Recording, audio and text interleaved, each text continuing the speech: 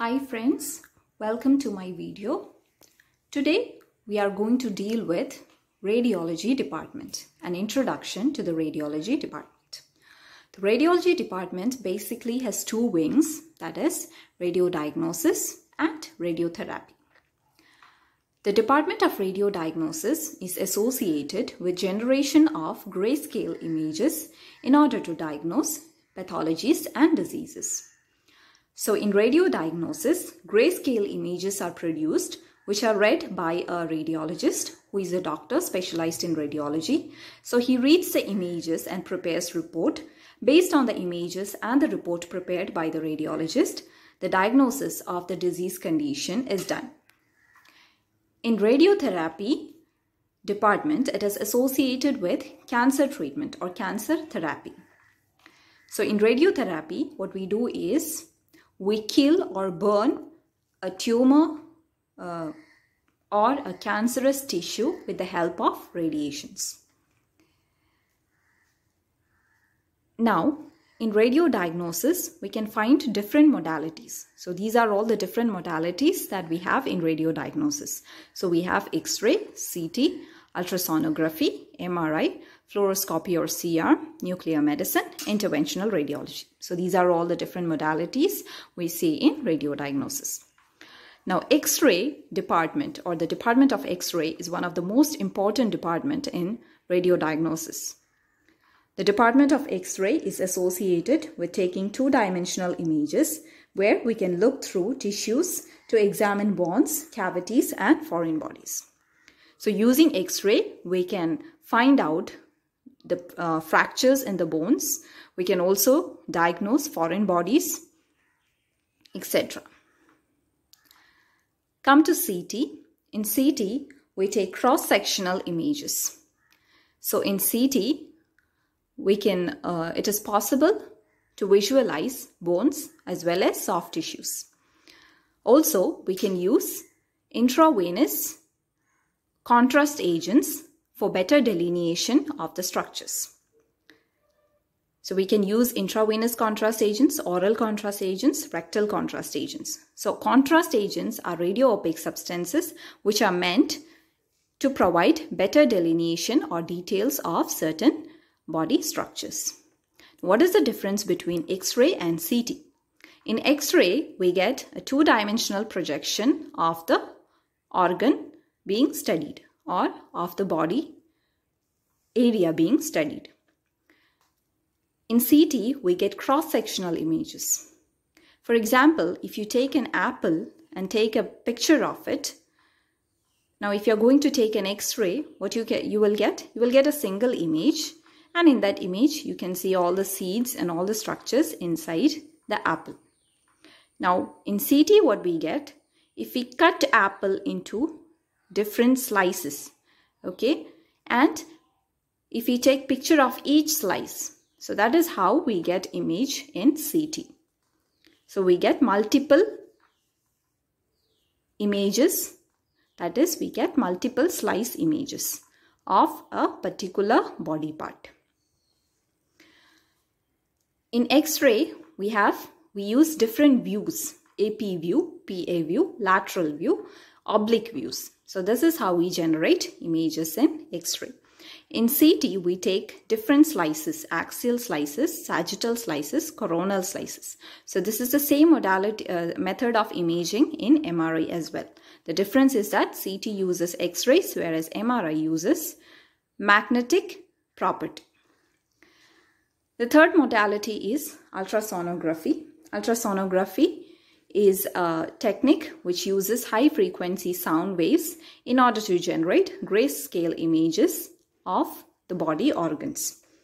So the ultrasonography department is basically associated with gynecology and obstetric scans, pediatric scans, then also to delineate abdominal structures, vascular structures or vascular conditions. In ultrasonography, we do not have ionizing radiations. We use non-ionizing radiation and hence it is considered safe for pregnant ladies as well as for pediatric patients. Now MRI. MRI uses superconducting magnets in order to generate images. So in CT and MRI, we get cross-sectional images. Even in MRI, we can generate axial, sagittal, coronal images. The difference is CT uses X-rays or ionizing radiation, whereas MRI, there is no ionizing radiation. Instead, we use superconducting magnets in order to derive images. Now, fluoroscopy or SIAM. Fluoroscopy is associated with use of X-rays in order to produce real-time moving images. So the fluoroscopy is used for special radiographic procedures like barium meal, barium enema, enteroclysis, etc., HSG and all that. So fluoroscopy is a modality where we use X-rays to produce real-time moving images. SIAM is an advanced version of fluoroscopy. We use SIAM in orthopedic surgeries, in cath labs, and also to perform certain interventional procedures. So even in SIAM, we get real-time moving images.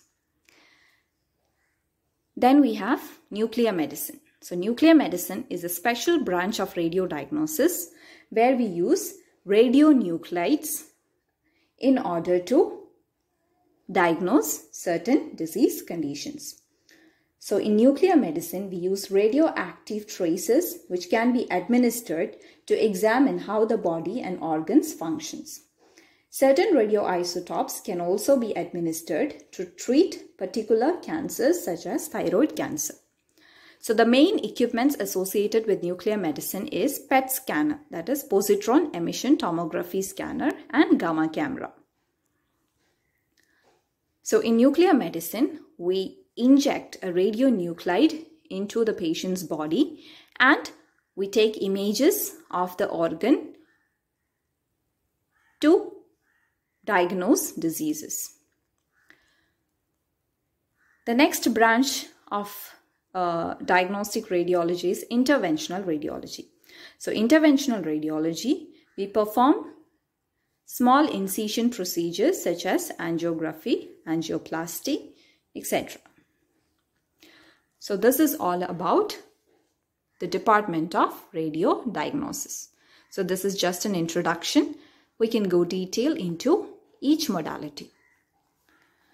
Now come to radiotherapy. As I said, radiotherapy is a department associated with the treatment of cancer. We know that the different cancer treatment procedures are surgery, then we have chemotherapy, and then radiotherapy. So radiotherapy is one of the treatment procedures for cancer. So the main machines associated with radiotherapy is linear accelerator, cobalt-60, cesium-137. So in radiotherapy, what we do is we try to kill or destroy the tumor cells or the malignant tissues with the help of radiations. So the amount of radiation used in radiotherapy is comparatively higher than radiodiagnosis.